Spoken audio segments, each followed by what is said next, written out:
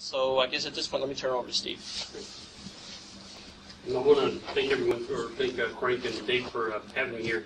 I normally don't like staying behind podiums because that's where my computer is. I'll kind of stand to the side a little bit. But I guess they contacted me probably last week and said, hey, we got a possible opening, and do you have something you'd want to present? And I said, sure. How about this? Semantic Web for Java developers, because I'm a Semantic Web evangelist and have been for the last, I don't know, 6-7 years, something in that range.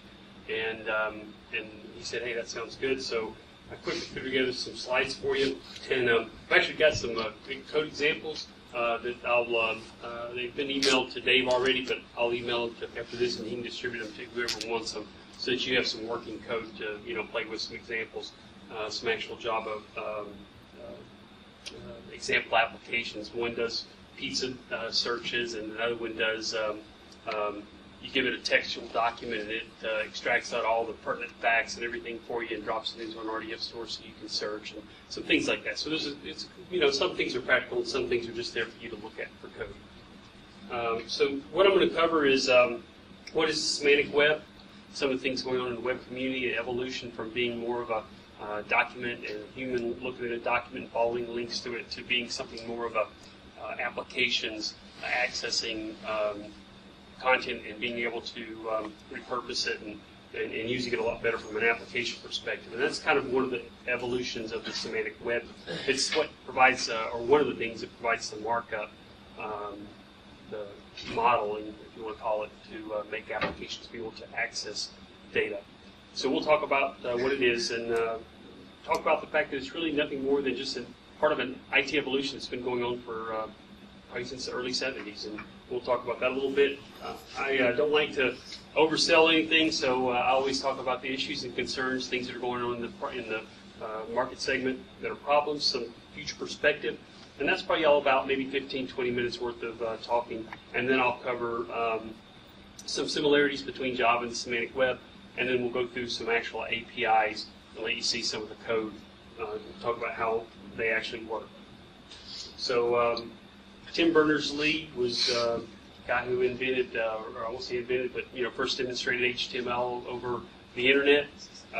Also the director of W3C. He is credited with the vision, and I'm going to go ahead and read it. I know everyone can read, but goal of the web was interaction between person and hypertext, so intuitive that machine-readable information could actually represent people's thoughts, and provide machine analysis would become a reality and be able to automate some of the human thought. So kind of summarizing and reading at the same time, HTML crediting that particular vision of his. But again, you notice that the areas that I bolded were machine readable and machine analysis. That's really what this semantic web concept is about.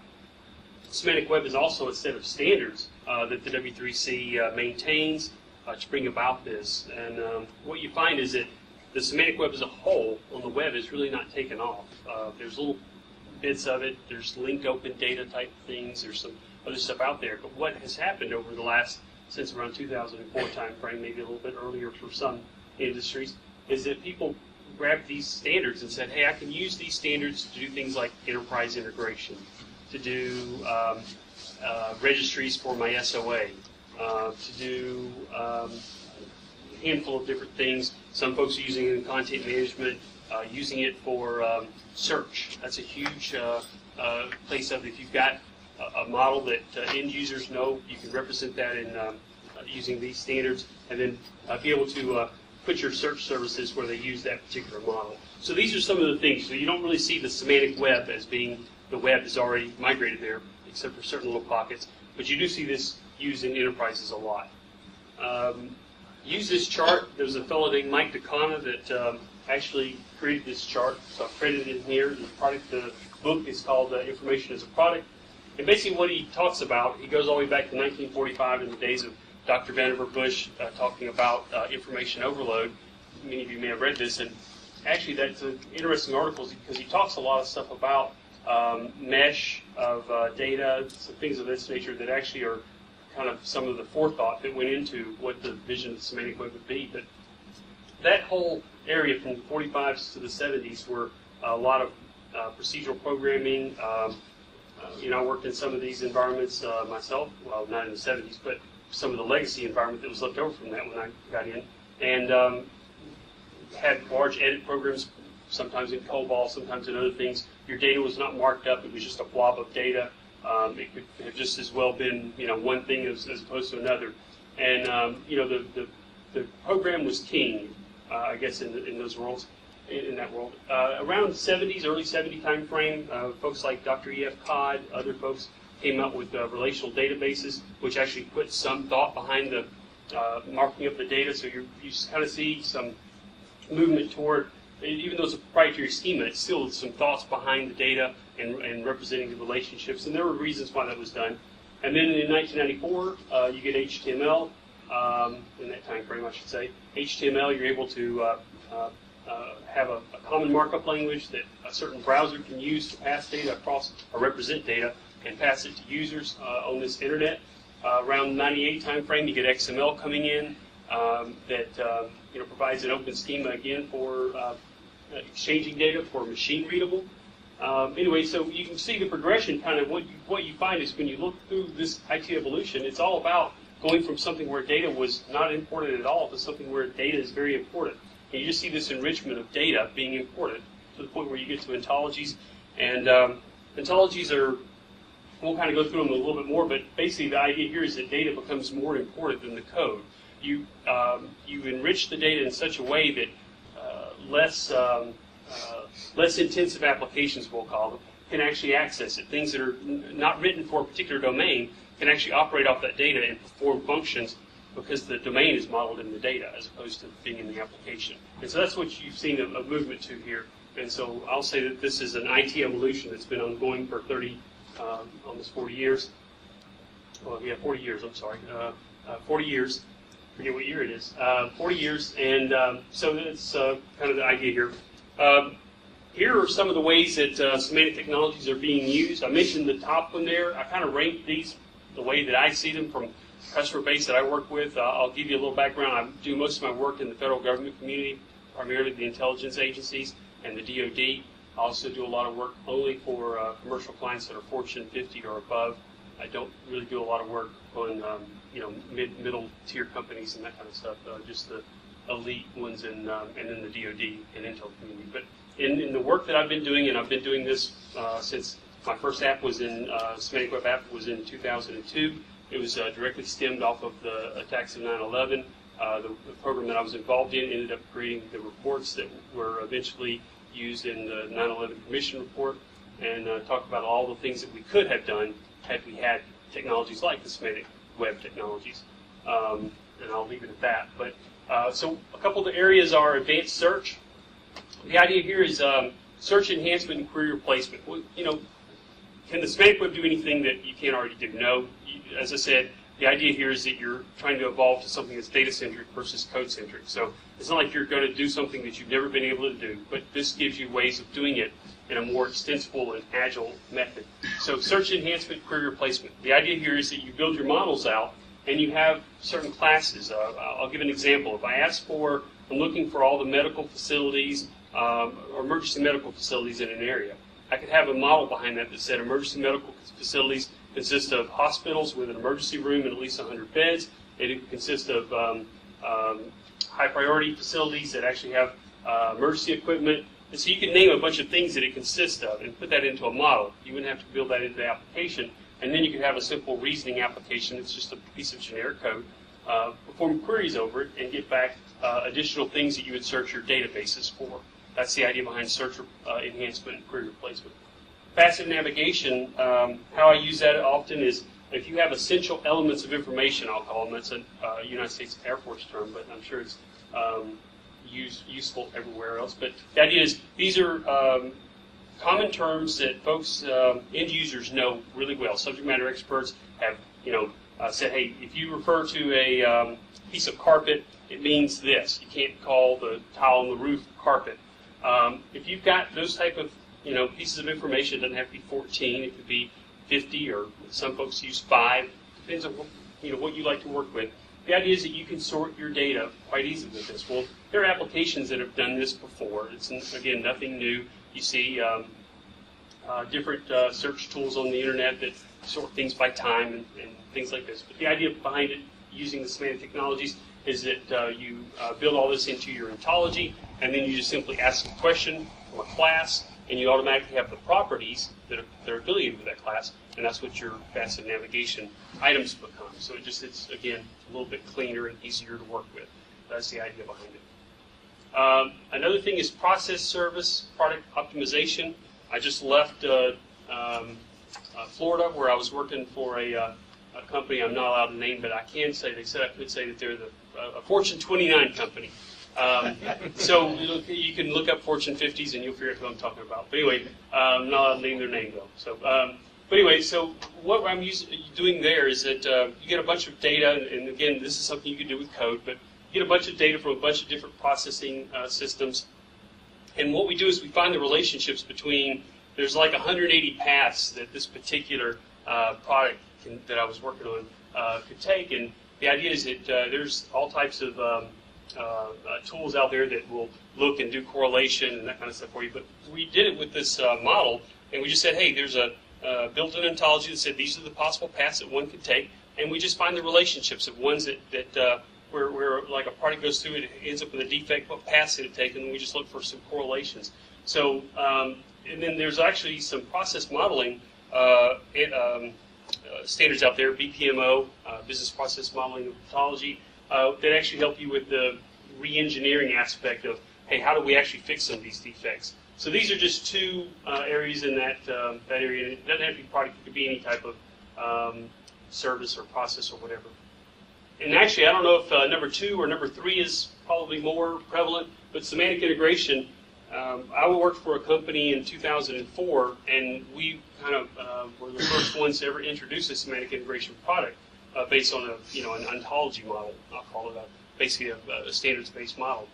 And the idea behind this is that there's all different types of tools out there again that could do it from a ETL perspective, drop it into a data store. There's tools out there that did it with XML. There's a whole EII space, Enterprise Information Integration space, that existed that were doing it in different ways.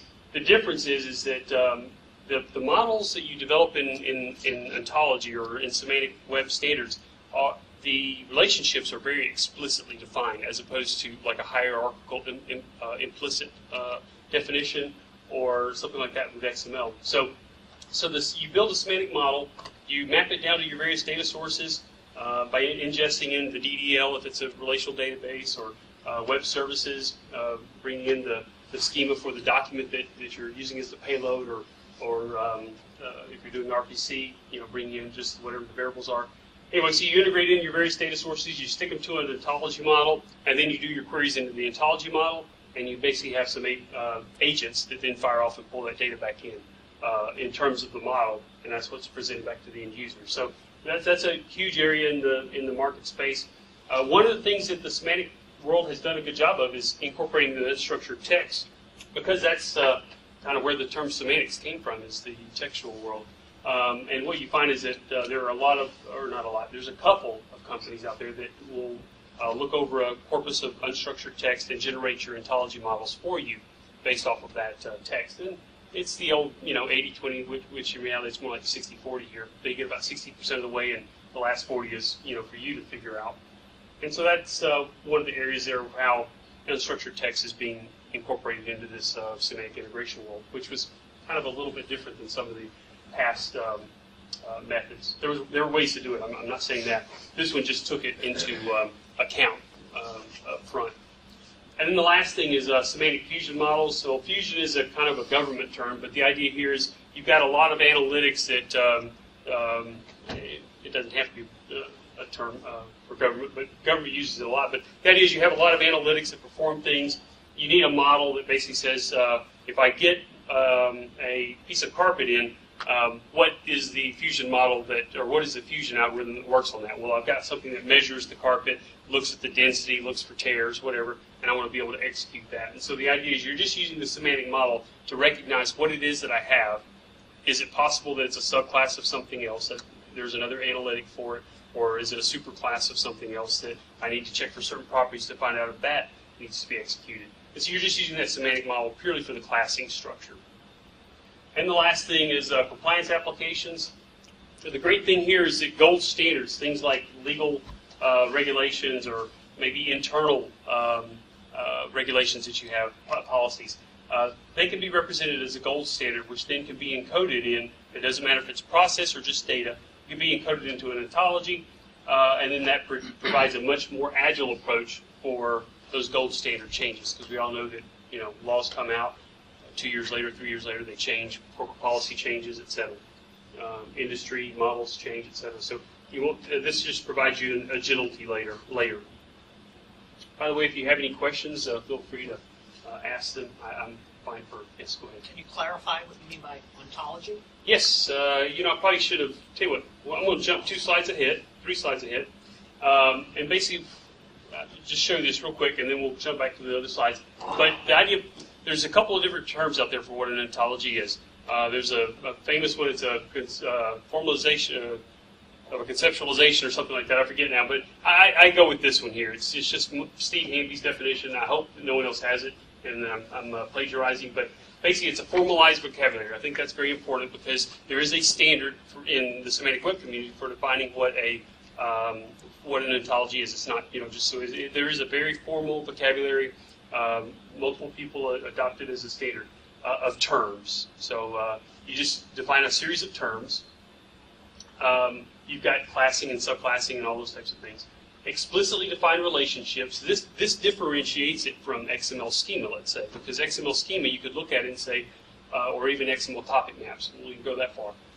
You could look at both of those and say, well, there's a taxonomy here. There's a definition of terms. There's a lot of things that create a vocabulary. But the thing is, you do not have explicitly defined relationships in either of those vocabulary formats, standards. So this has explicitly defined relationships. And what I mean by that is you define a relationship between Steve and your group as being there. He was the speaker at. And so you can declare that relationship explicitly as opposed to saying Steve, person, document, and then having some hierarchical element in XML that might say speaker at or something like that. There's just an implicit relationship there. You don't know exactly what it means. This, you're actually defining the relationship between this person and this group as being speaker at. So is it fair to say that an ontology differs from some kind of a tree, an XML tree, Yep. in that there's meaning built into?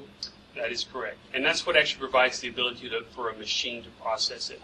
When humans look at the web, we see the relationships by literally just point and click. If I load a website and someone has a link there, I drill into that link and it takes me someplace else. And we just recognize in our brains that there's a relationship there. The idea behind the semantic web was we want to instantiate or explicitly define what that relationship is, and we need some language that allows us to do that. So what you end up with is not a tree, it just is a set of terms, but you end up with a graph. Big network. Yeah, a network. Basically, end up with a very big yeah. network or graph. That's exactly what it is. So I appreciate you clarifying that. Maybe I should have thrown that slide up front. I threw these slides, like I said, together about 5 or 6 days ago. So I don't ever like to, I've been doing this for a long time, I don't ever like to come in here and tell you this is the silver bullet, it's curing cancer, it's curing all the problems that we've got or anything like that. It's not. And you do see people out here that are talking about the semantic web as being it's a cure-all. So what I'll do is I will tell you that there are some problems, there's some things that it solves, and there's some things it does really good, and there's some things that are out there that are not things that it does. So you'll see that folks out there will sell it as being an end-to-end, that they've got something that does all of it. There's not one out there, so don't believe it. If you decide to go down this path, just be very cautious that there's not, I know the space really well, there's not a tool that does everything end-to-end. So don't fall for that. There's a lot of companies that are out there trying to learn. This is a new technology. Well, actually, it's been around since about, like I said, 2004 is when the specs actually began to gel. I don't really think there was a lot of work going on prior to around maybe 2001, 2000, other than maybe just some university-type work. So it's relatively new. There's also plenty of open source tools out there. I'm going to present 3 to you today that are probably my favorite 3 of the open source community that are Java-based anyway. And so we'll go through those. And there's the other thing is, just because this is standards-based does not mean that it's going to be interoperable. What you'll find is that if you go down this path and you sell it to your management that, hey, if we go down this path, it's a standards-based model for representing data that can be used in our enterprise, but also be used for exchange with our industry partners, customers, whatever. And then you decide that that means that you're automatically interoperable. What you'll find is that, just like with web services early on, there were a lot of folks that were doing web services, all of them to standard, but there wasn't a good interoperability. So therefore, there were some set of standards called WSI that came out that created profiles and a bunch of other stuff. And you'll find that the same will happen in this community. There will be people out there that are still speaking the standards, still doing everything, but they're not interoperable with one another. So you just got to be careful with that. Don't think that just because it's standards-based it means it's interoperable. You see a lot of semantic web overselling. Even the quote from the visionary, Tim Berners-Lee, talks about the concept of autonomous, interoperable agents acting over this smart data and doing automated discovery and disambiguation. And you get people out there that are talking about this as if it's reality today, and it's not.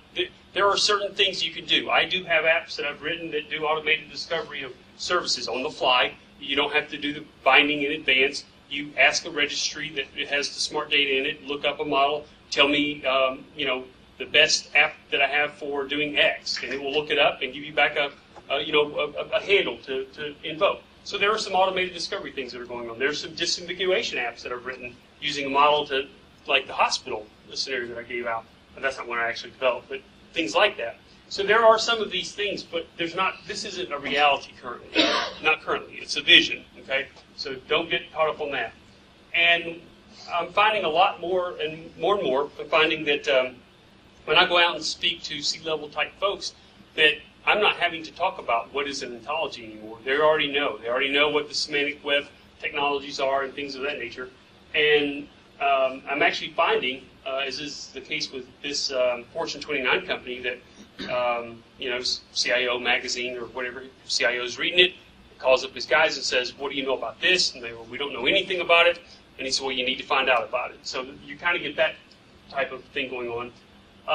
But if anyone's familiar with the Gartner, not Gartner, yeah, it is Gartner, what's it called? The technology technology adoption curve.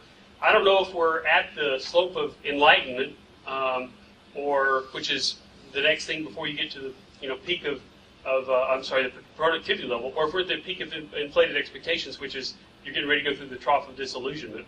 And I went through this with XML. I was an early adopter of XML back in the my first app. Was around 99 time frame. I was working for an XML server company in 2000. I went through this with XML, and I see the same things going on now. So I don't know if we're at that peak here, or if we're already at the bottom and we're ready to get productivity levels.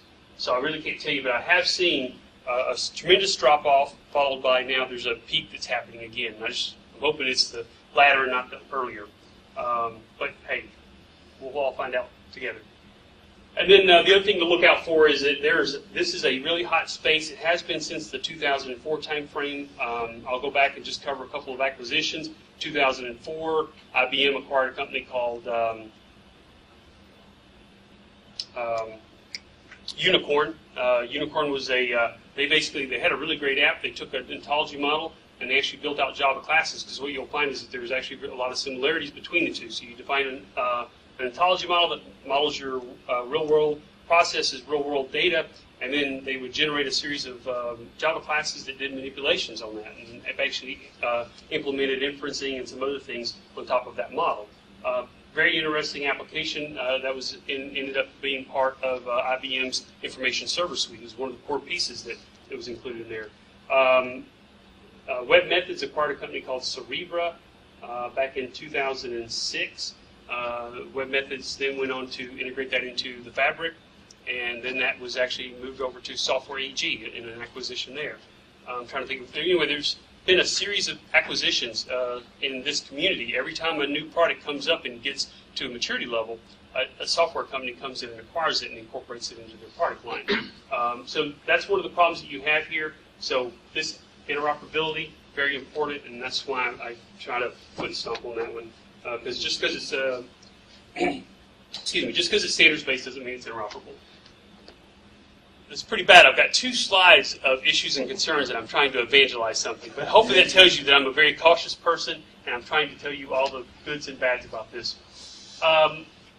So one of the things that you'll find is that right now discussions still revolve around the billions of triples, as we call them. Triples are nothing more than, in RDF terms, which I'm going to get into in a second, you've got a subject-object-predicate, which represents a link, if you want to think of it on a web page. If you're sitting on a web page and you click a link, you've got this web page is maybe your subject at that point. The object is going to be the page you're going to traverse to, and the triple would be whatever that link is that you just followed. That's a good example of what we're talking about. So you get folks talking about billions of triples, but not petabytes of data yet. So we're not at the enterprise level in some cases. Not completely true, but for the industry as a whole, we're still talking billions of triples.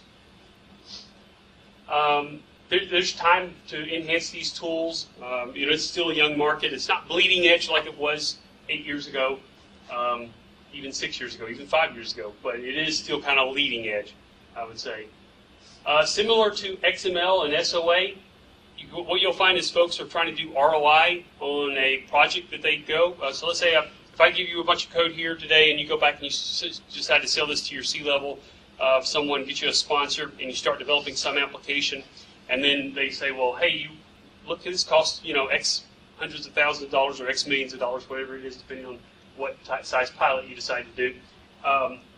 What you have to realize is sell them in the same way that I did back in XML and SOA days. Is this is plumbing. The first one is going to be plumbing because it's standards based, and you're trying to focus on things like standards based and interoperability. There's some plumbing that you have to acquire first. Once you've acquired that plumbing, you can reuse that plumbing on multiple iterations, multiple projects. So it's just a sales job that you have to do there.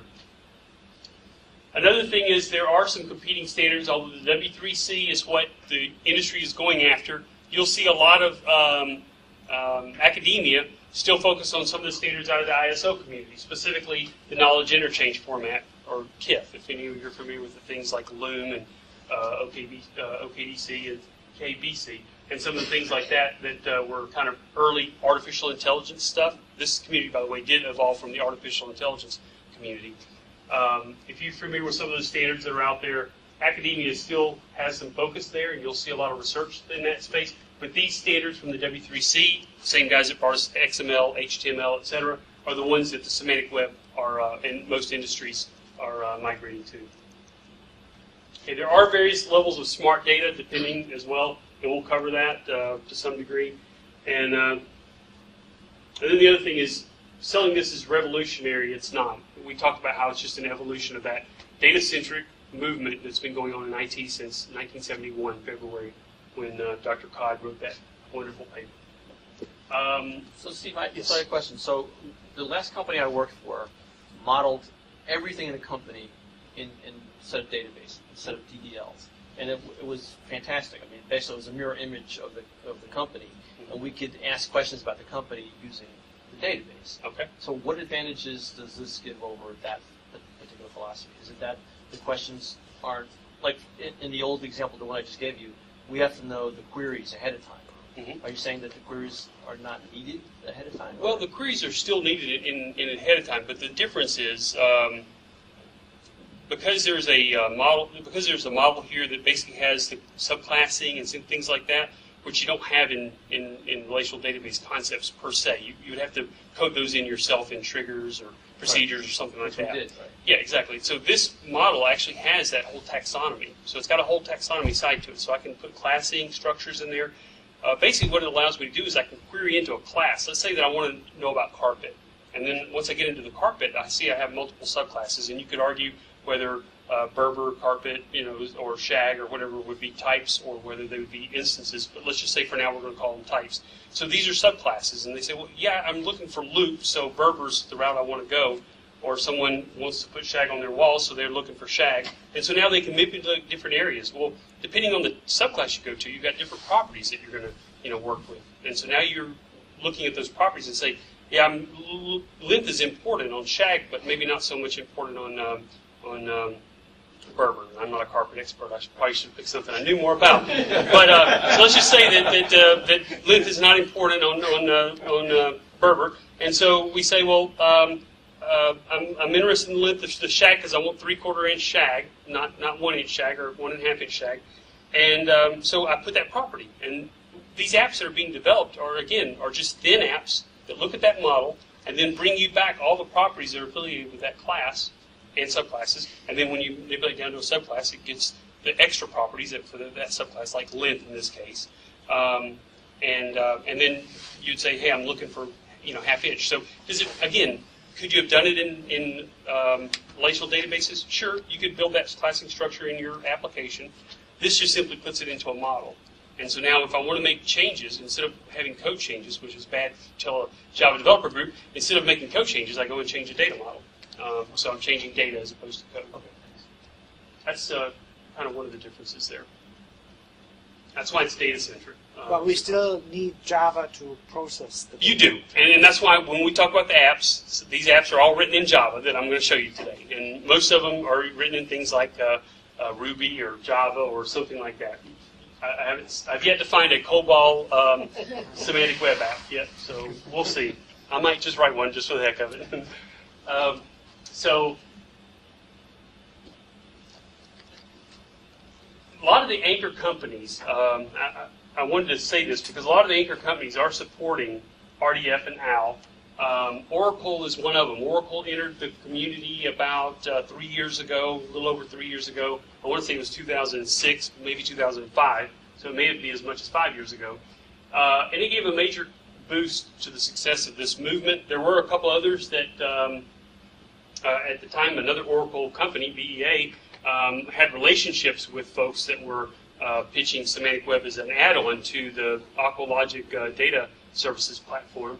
It was a Florida-based company.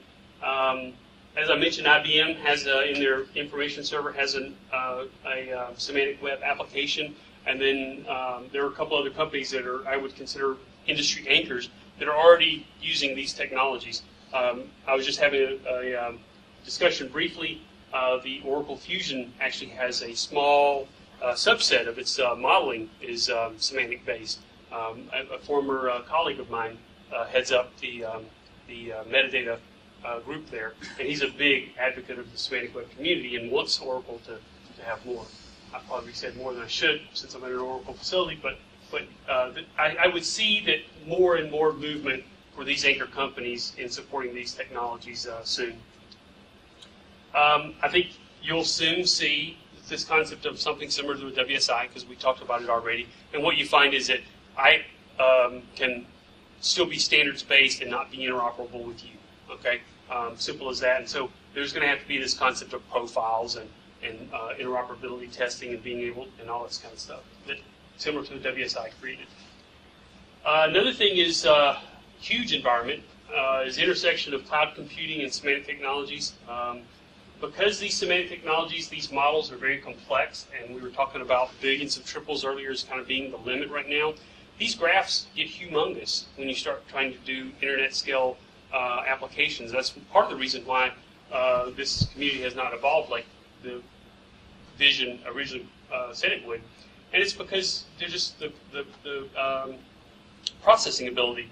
There were a lot of things in the cancer research community. They were using grid computing for quite some time, but cloud computing is adding to that just because of the concepts behind it. And so what you're finding is a lot of cloud computing analytics are now semantic-based. They're based on these standards that we're talking about, W3C and standards, etc. And so there's an intersection going on between these two groups. There's also an intersection of the Web 2.0, things like wikis and that kind of stuff, and the semantic web technologies. And so what you already see happening is SMW Plus is a derivative of Wikipedia, or Media Wiki, I should say, the semantic Media Wiki, and you're able to define semantic wikis. So a good example, and this is what the semantic Media Wiki community uses as one of its, if I wanted to say, tell me all of the cities that have a female mayor with a population more than 1 million, and you wanted to ask Wikipedia that, what you'd have to do is go through all the cities that had a female mayor, and then go through all the cities that had 1 million or more residents or citizen population, and then do an intersection of the two. Intersection of the two. And But the Semantic Media Wiki allows you to do that in query format. Because these are actual values that are in that model, we can just do a simple lookup and say, I'm looking for female mayors and 1 million population. Simple as that.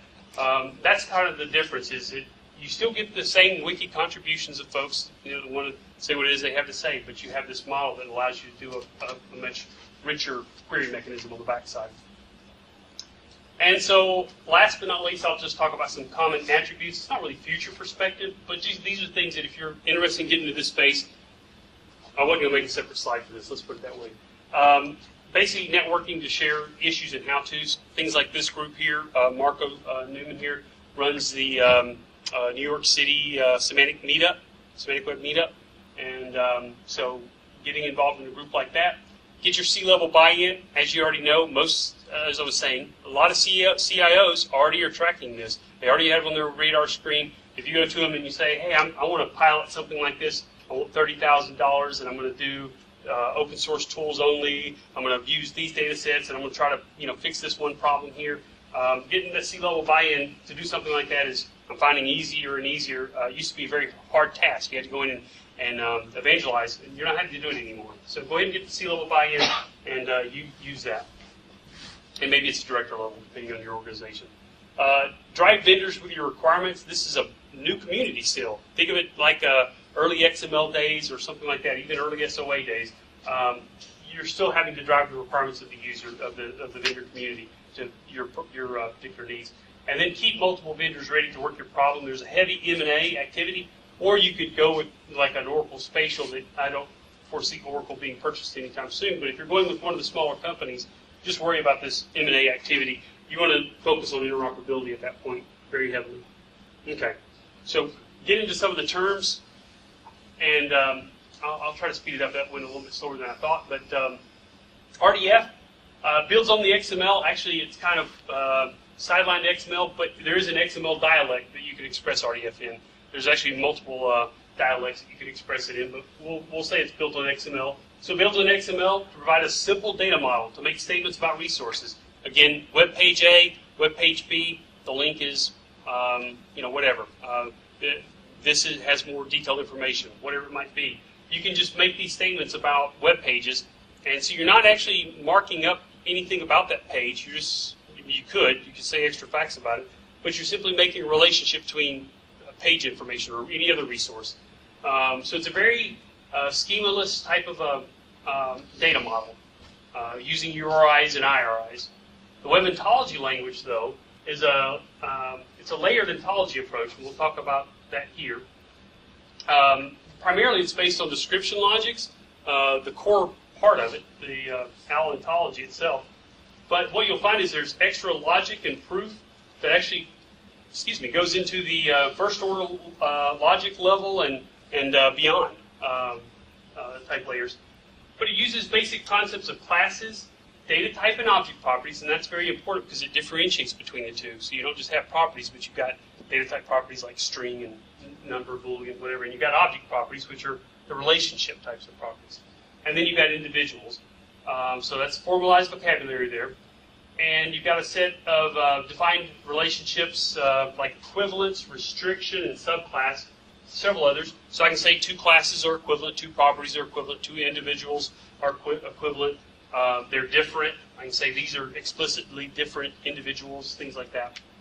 And then you've got a rules interchange format, which covers mostly these areas here and this area here as well. Basically, it's a standard format for interchange of rules across the languages. They basically went and got the JSR community and picked up the specs there. They got the some of the academia community that were supporting the ISO standards and the XML rules group.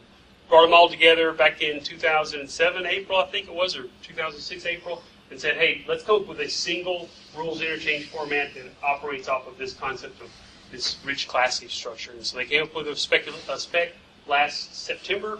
I think it was last September, and that's the RIF. Sparkle, that's the query language and protocol actually for RDF. Okay, so this is just the stack here. I've put my own concepts on it so that you understand what each of these mean. This is nothing but encoding the RDF, the XML, and the URIs. You've got some structured things, the taxonomy, the model. You've got a combination of inference logic and this ontology structure mixed together in things like query and the ontology and the riff. And then you've got extended logic that gets into first order logic, probabilistic, Bayesian theory, things like that cover things like trust and proof. And of course you've got your security apps on the side to ensure that trust is really where it's at. And then you got user apps. That's the stack of the semantic web. That's what it's built together. So it's a nice stack architecture for you. So there are some things that are different about this world. Traditional relational database theory, and this is one of the differences. I didn't want to cover it right when it was asked by Frank, but this is one of the huge differences. Relational databases are by default closed world systems. A database will only tell you what it already knows. You have to tell a database some information in advance, and then when you ask it, it will tell you back. Open world environments are not that way. You can actually give a statement and then have another statement, and it will possibly infer a statement if it can, based on whatever logic and rules that you've given it. The other difference between these two is that if you make actually this is the monotonic and non-monotonic. If you make in a monotonic world, if you add new statements, it does not falsify your previous conclusions. So a good example would be Steve is a person and Steve is a speaker. Okay, in a non-monotonic world, I could not make that, but in a monotonic, I can actually make those two statements. And as long as I've got some consistency checks that says a speaker is a subclass of a person or of something else, then it's okay. It meets consistency. But in a relational database world, you'd have to have two different objects that says Steve is a person and Steve is a speaker. You couldn't make it any other way. Okay, so these are some differences between the two. And then, last but not least, there's this concept of provability versus satisfiability, or provable versus satisfiable. And the concepts here is basically in the semantic technologies world, you have the ability to say, I'm looking for something only if it's provable, provably true or whatever. What that means is that every case has to meet whatever it is I've asked, but I could also ask for something that's satisfiably true, and then it's just if any case is true. So I might ask, is Steve Hamby in New York City? Well, provably, no, because I was just in Jacksonville this morning, Florida, and I was in Atlanta, drop over, and then I ended up here. Satisfiably, though, yes, I'm in New York City today because I am here right now. So that's kind of the difference between the two. It's really not that different when you get involved, but initially you might ask questions of your knowledge base and say, how many people are in this meeting? And it come back and say, there's 2. And you're like, no, there's 30 here. And it's just because of this open world, closed world type of assumption. But it also allows you to ask questions such as the hospital. My data, I don't have any medical facilities listed in my data anywhere, but my model says that there's a subclass of this that is something that's in my data. And so now I can look it up and get it. So talk about some similarities between the semantic technologies and Java. So a 1995 Sun article defined Java as, I won't go through it all, but there's basically the concept behind it was buzzword compliant. If you go back and you look at the original definition of the semantic web, it's also buzzword compliant. It talks about things like agents and models and, I don't know, a bunch of really cool stuff. So they're both buzzword compliant. So that's my first similarity between the two. Secondly, the idea behind classes in both Java and in the semantic community is they represent real-world phenomena. It's not just based on whatever. The idea behind ontology is you're trying to model a particular domain in a formal manner as well as you possibly can. There's a hierarchical class structure where subclasses inherit the properties and methods of their superclasses. There's strong typing available. So in both tools. And I will say that in the semantic web community, 3 of our most useful APIs that you see being used that are open source, that are being used more and more by the industry, are all Java APIs. And that's specifically Jenna. It's a Java API for building semantic web apps. Sesame, which it's a Jena.sourceforge. It's on SourceForge under Jena.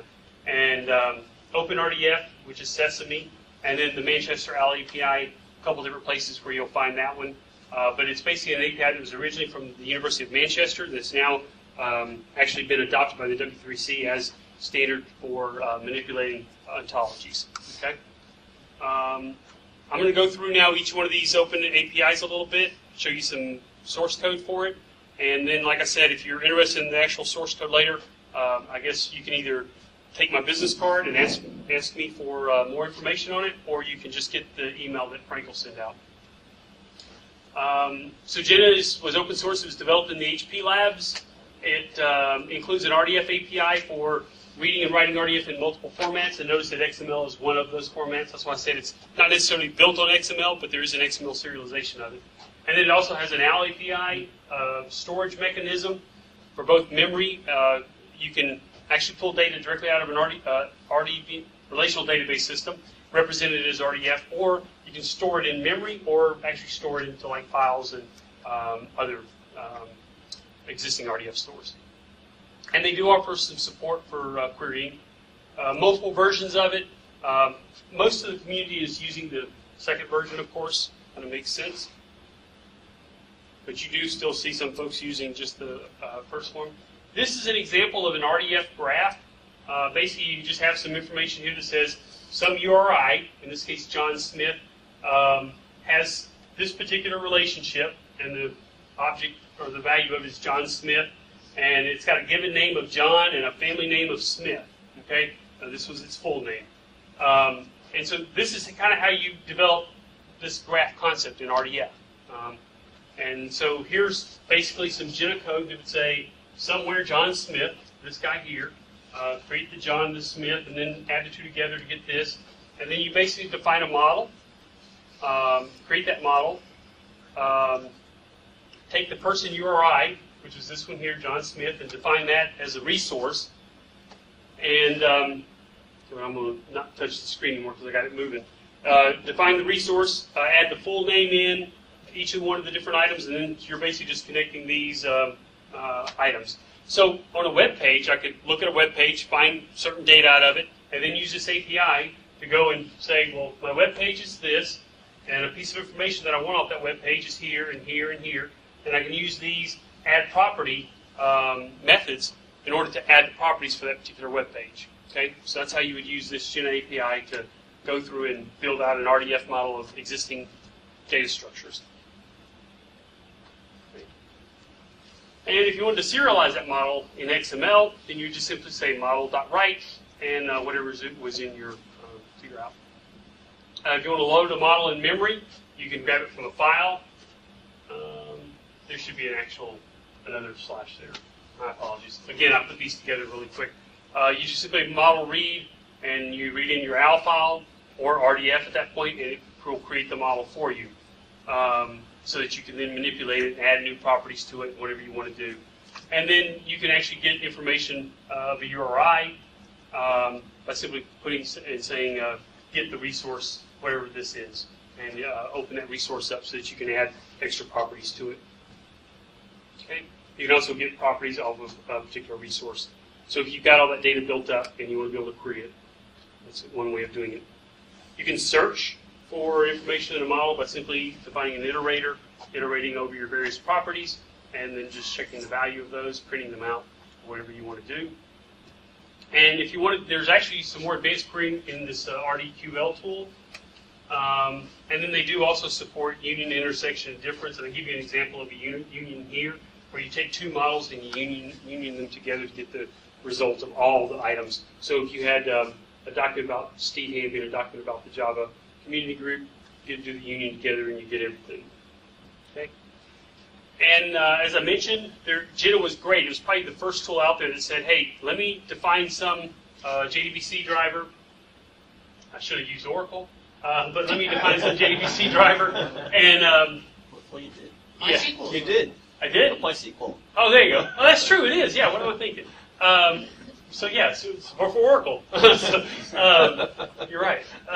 So yeah, you define some JDBC driver, and then you, and then basically you are able to say, here's my RDF model, and then you bring that in as triples, and you're able to store it in a relational database, or go from a relational database back to the triple format. So it's a great tool that allows you to take a model, put it into the relational database, so that it can be queried as SQL at that point. Okay. The ontology API allows you to support the RDF schema and then a couple of other standards. The DAML, OIL were things that were still kind of academia. DAML actually is the DARPA Agent Markup Language, which is a United States DoD agency. The DAML, OIL, the OIL came from the European Union folks, the ontology inference layer, and the two together is what evolved to be OWL. Sorry for having that long description, but this tool supports all three of those different formats. Four formats, I should say. It's language independent, so it's not just bound only to English or French or whatever. It's multiple language support. And there is some inference support. You can actually bring in different inference engines. Define an inference engine real quick. It's a piece of that generic code that I mentioned, sometimes in Java, sometimes in other formats, that operates over that model, and using the formalized vocabulary of the model can make decisions about your domain without having any specific information about that domain embedded in the inference engine, okay? Just by looking at the model and the formalized vocabulary for it. The ONT model is the tool that, or is the class that you use to load up the entire ontology model. ONT class, of course, represents classes, and then basically your relationships amongst those classes. Okay. You do have some different forms of classes, enumerated class, some of these down here at the bottom.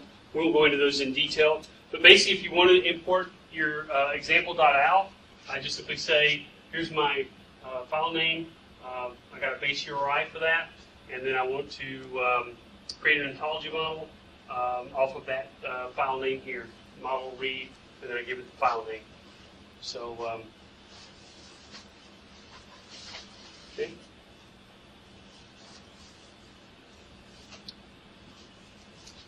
What I'll do is go over an example. There was a fellow early on that worked for MITRE named Roger Costello, created this concept of a camera ontology back in about 2001. For those of us that were new, that's kind of what we all learned it on, because it was very easy to understand. You had a camera, you had different types of cameras, you had lenses that went with the camera, shutter speeds, you had all kind of great properties to think about. And so a lot of my examples that I have out there are still based on this. But anyway, basically you have a camera namespace. You add the term camera to that, and that's what gets your first ontology class. You just iterate through the ontology because it is an XML document, so it basically uses some of the same iterators that you would have. But you just iterate through it. You get your local name that you want, and then basically you have that particular class. That's how you find a class, or you can actually construct a class the same way. You can create a class simple here. Another class there. You can actually put the property between the two, say that there's a part and a body. And then what you'll see is an ontology that ends up looking, actually I didn't define the ontology for that one, but here's another example where we're creating the class for window, well actually through the lens, I'm sorry, there it is. So there's a resource there that has a value for that. There is a viewfinder resource there. So anyway, this is the way that you create the class. And what you notice is that you start in the center and work your way out. So you notice that you're defining these first, and then you define your restriction, and then you define your intersection, and then finally your SLR at the bottom. So you got to work your way out on the model as you work down. And let's see, you can define the schema and define individuals. I've got code there, and then the actual ontology again. I'm not going to go through these for sake of time in detail. And then you've got a query engine. Basically, you can define a query, iterate through the result. Here's an example of a Sparkle query. It doesn't look a lot like SQL, but kinda. It looks nothing like XQuery though. But basically, you define prefixes. These are your namespaces, and then you just simply say, I'm selecting, properties, objects, subjects, whatever it is I'm looking for, where, and then you can define some filters on that. There's a lot of other things that you have. You can define the filter at the data level, or you can define it on the result set. There's all different types of things that you have in the Sparkle. But basically, you've got a result set in the Jena Sparkle engine that allows you to iterate over that result set and do matching to it and other things of that nature. But you put the Sparkle query directly in it as well. Okay, this is the basic architecture of how you incorporate other reasoners into this Jena inference layer. There's a list of some of the basic reasoners that you can support. You'd have to know a lot more about them, but the idea behind the reasoners is I've got just some Java code here that defines the reasoner, and then I've got an ontology over here that defines my model. Without knowing anything about that particular domain or anything else in there, you can look at this restriction here and says there's only one of these in the max cardinality for a camera, and because I've defined more than one, I've defined two down here, Kodak and Olympus, it'll come back and say there's too many values on that particular property. So it doesn't tell you which property it is or anything like that. I mean, you could actually get it to say that, but it doesn't know it in there. It didn't have a check in the code or anything. It just used the model to figure that out. That's the idea behind the reasoning side of the inference engines. The other part of it is it'll infer new information for you based on open world assumption. Okay. Sesame is another tool that came out of the OpenRDF group, and it's a Java API for RDF applications. It's got Sparkle support. It has this concept of a storage and inference abstraction layer, which is kind of like a JDBC for the semantic web community. And it actually is supported in other languages as well, but Java is the one I always use on it. Here's its architecture. Basically, you've got this repository API, you've got the Sesame server, and you've got a cell API that can sit on top of things like JDBC databases for relational memory, or you can actually store it locally in files or in a native server, either one. You've got a couple different mechanisms in here as well as work off of. It works over HTTP. There's basically 4 core jar files, a sesame.core, read input and output layer for reading and writing, an OpenRDF model for the core RDF model. You don't really change that one at all. And then shared utility classes. Some examples of some of the interfaces that you can use and repurpose. Okay. And Sesame Cell. Yep, I'm going to hit time, I think. And the cell can be used, I'll just cover this quickly. The cell can be used to abstract data stores, inferencing layers, and some other things. So it's a nice abstraction layer. And then last API is the OWL API. The idea behind this, I wrote my first one, OWL API, in probably 2005 or 2004. I don't remember now what year it was. But I wrote it on top of an XML server. And I was using an XML server basically for all the data we were feeding into it. And I just simply put an OWL API on there so that I could work with the XML content as OWL ontologies. So I could feed in OWL ontologies. And I wrote this on top of an XML server back in that time frame. Very easy tool to use. The methods in it are very straightforward. Came out of the University of Manchester, a fellow by the name of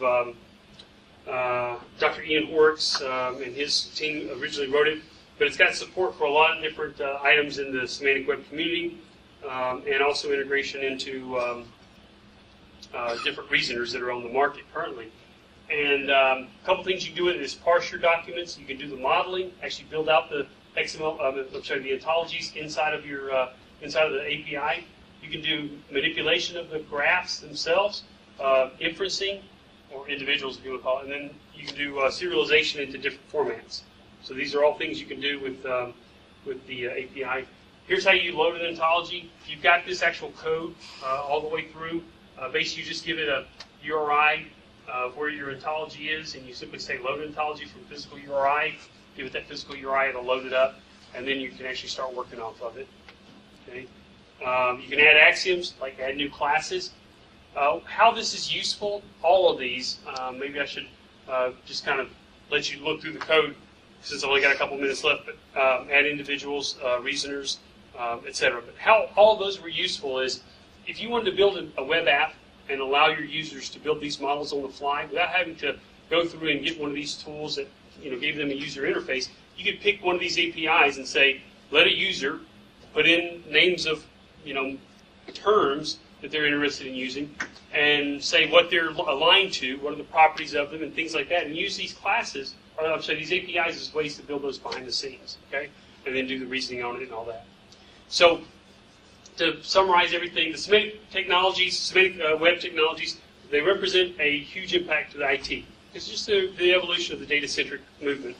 There's a lot of similarities in Java and some semantic web technologies. I've covered some of them. And the three most used APIs are all Java-based.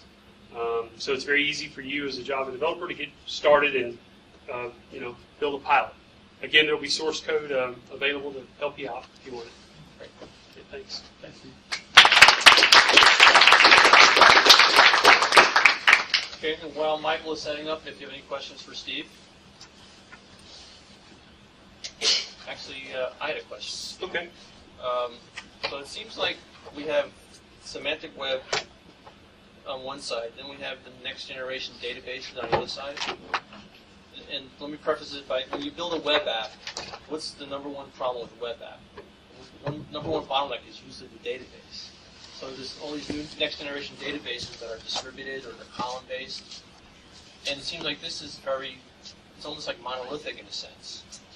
Well, actually, the interesting thing is that I mentioned that so some of the column-based things that are out there, a lot of the work that I have going on is actually using semantic web technologies with things like Hadoop or whatever. That's a column-based store in cloud environment. And so we're taking the ontology models and actually storing those graphs directly into columnar stores. That's one of the movements for it. So it's not a either or. There's, like I said, there's an intersection between some of these movements that are going on and how you can store the semantic web resources. The graph can be represented in column databases, be represented in relational, be represented in an actual RDF graph database. Right, so it doesn't have to be in one source. It can be That's right. Okay. It could be across multiple things. Yeah. Good.